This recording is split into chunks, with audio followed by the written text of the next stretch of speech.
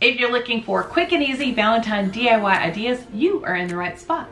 Today I'm sharing 8 fun ideas with y'all that are Valentine inspired, and this video is part of a collaboration with some amazing creators, and there's gonna also be a giveaway, so you wanna stay tuned for that. The link to the playlist is gonna be in the description box below. You're gonna need that for the giveaway.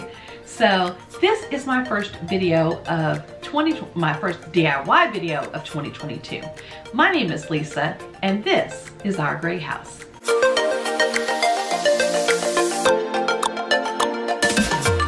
Here's a tip when shopping at Hobby Lobby. If you didn't know, some products are located in more than one place.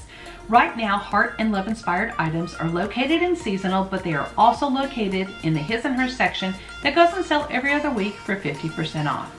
I've got Captain's help with DIY number 1. I'm going to be taking these lace hearts that I found in the his and her section and make a quick garland for my tier tray. And yes, I got them 50% off. Now, I'm not sure if you'd really call this a DIY, as what I'm doing is so super simple. I am just attaching these hearts together on the twine with a dab of hot glue and a small piece of masking tape to ensure that things stay put. I'm going to alternate the pattern with the lace facing out and the lace facing in to give the garland some added interest.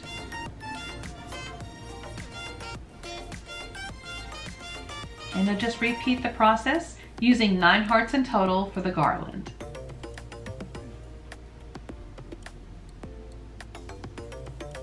And this is how it turned out, and like I said, this was so simple and super easy, but I think it adds a cute little touch to my tiered tray. The nice thing is I can easily store this and use it next year as well. A whole bunch of amazing plaid craft ambassadors and I have joined together to give y'all a fantastic playlist. What's fun about this playlist is that there is a giveaway! Each creator will be sharing a secret word on their video. To enter, all you have to do is comment under each creator's video the secret word that they shared, and then on January 21st, we'll pick a winner. It's so easy to enter. The playlist is in the description box below, and you're going to be receiving some great plaid products if you win. For DIY number 2, I printed out some hearts, and I'll put a link to them in the description box below. And I'm just cutting out one of them for this project. I'm taking a scrap piece of cardboard, and I'm going to be cutting out a heart the same size as the piece of paper heart that I just cut out. I'm taking a regular paper hole punch to punch a hole in the corner of both the cardboard and the paper heart. I'm using Dollar Tree spackle, and what I'm trying to do is make this heart look more like a piece of clay than a piece of cardboard. And I'm just kind of mashing that spackle into the crevices of the cardboard. And then I go all the way around the heart, front and back, trying to cover it as much as possible. Sometimes this spackle is not as easy to work with, or at least this kind, because it's a bit crumbly. And I did make sure that the hole was still there, and I set it aside to dry. And after it was completely dry, I sanded any rough edges and then added a bit of Mod Podge to the heart. And then I used my silicone brush, and you can sometimes find these at Dollar Tree, but I've got mine on Amazon, and I smoothed out the Mod Podge.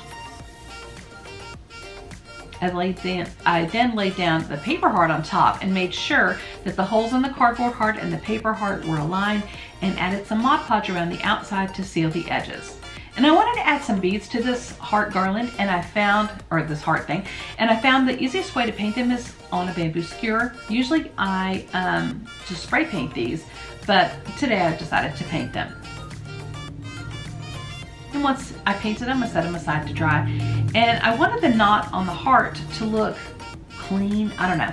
And so what I did was just strung these together with an extra piece of twine using a slip knot, and then I strung on the beads and used some additional twine to make a tassel at the end. And of course cleaned up the ends of the tassel.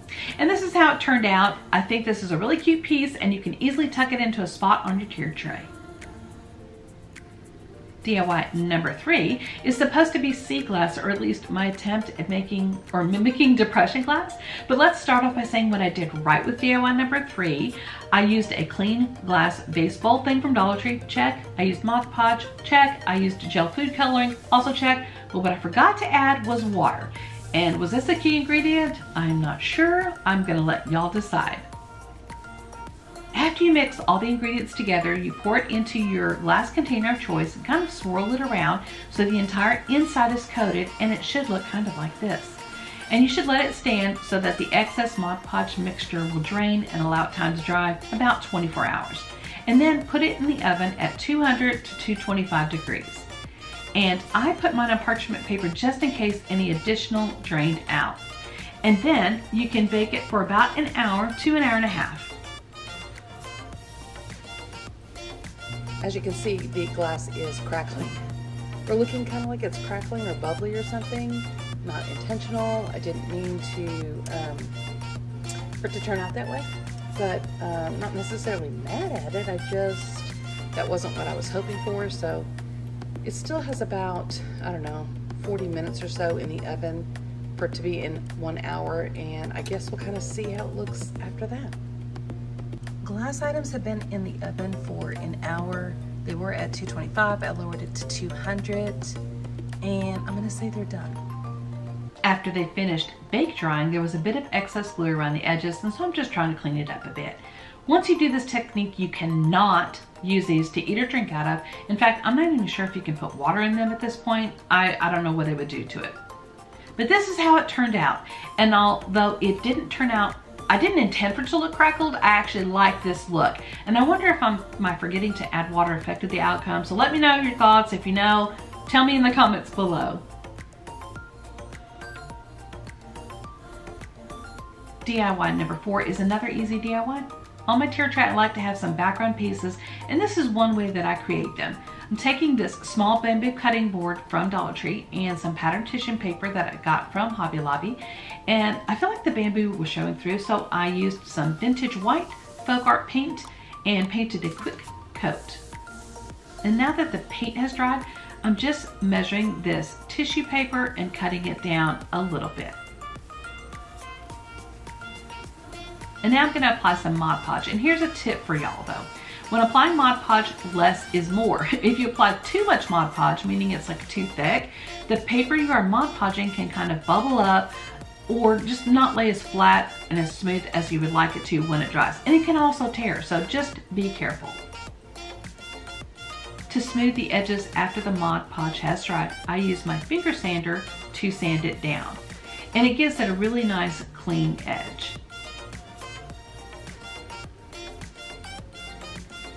There's not much to ooh and ah over on this project, but I like the fact that I can pair it with things on my tray to add interest in the background.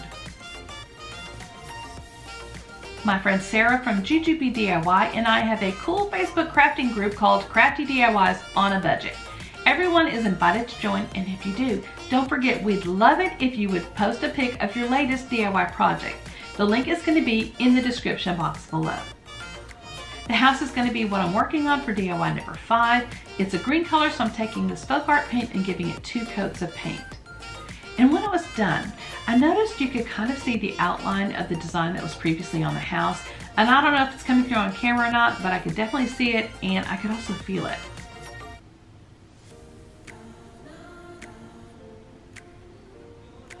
So I flipped the house over and removed the stickers, and I painted the back. I had tried to sand down the front to salvage it, but that wasn't going to work. So I found a free printable online and decided to add that. And I used Mod Podge again to adhere it down, and then added some more Mod Podge on top to seal it. Now this piece is double-sided. And I'm using some folk art paint in the color maroon. And I'm going to paint the edges of the house, the sides of the house.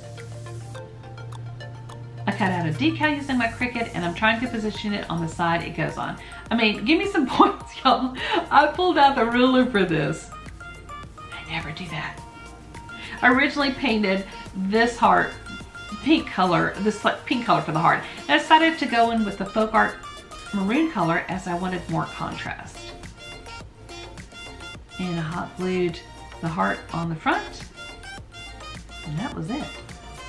I really love how this one turned out, and I really love that it is double-sided. This side is what I consider the back, and this side is the front.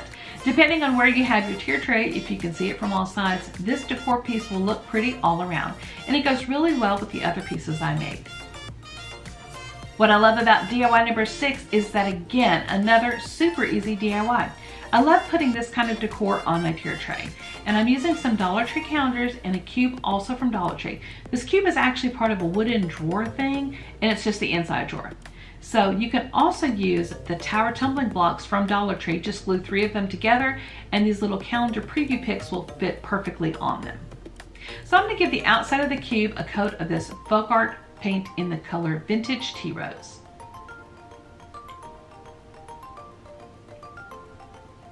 And I'm using Mod Podge to attach and seal these calendar preview picks to the cube. I mentioned earlier that each of the creators on this playlist will have a secret word, and my secret word is Mod Podge. Be sure and leave me a comment below with that secret word so you can be entered to win some fabulous plaid craft prizes. And this is how it turned out. There's a different pick on all 4 sides, and you can rotate it around and give yourself some options on your tiered tray.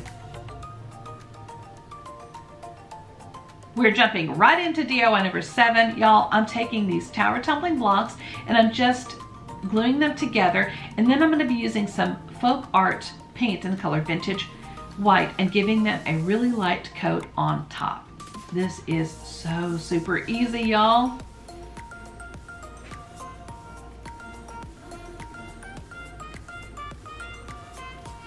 Once that's dry, I'm taking these rub-on transfers and I'm taking out the letter L, the letter V, and the letter E, and from the other transfers, I'm taking out one of those roses.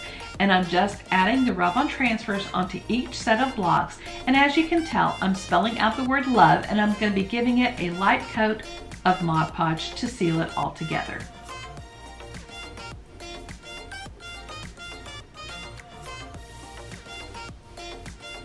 How stinking cute is this? I almost wish I placed the rub-ons horizontally so that it would look more like shiplap, but I'm very pleased with how this one turned out.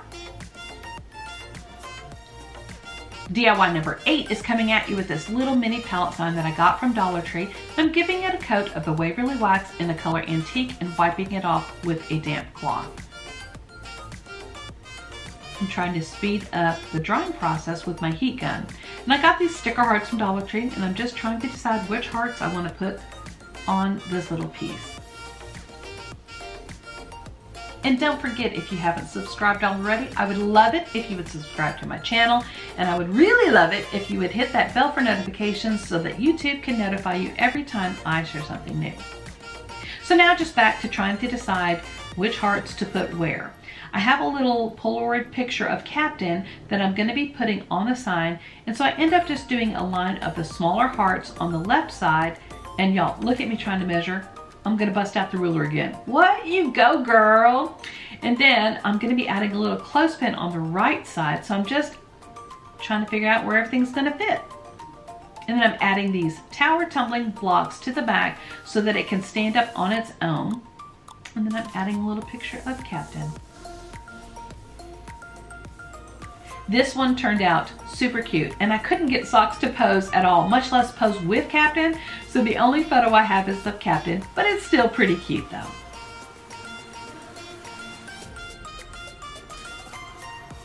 Thank y'all so much for joining me for today's video. I really appreciated the company while I was crafting. And I had so much fun creating these for y'all. I hope these inspired you in some way to create your own. If you create any of these online, please tag me, Our Gray House. Speaking of, if you want to follow me here on YouTube or over on Instagram, it's Our Gray House, but just don't follow me in real life though, because that's creepy. Bye!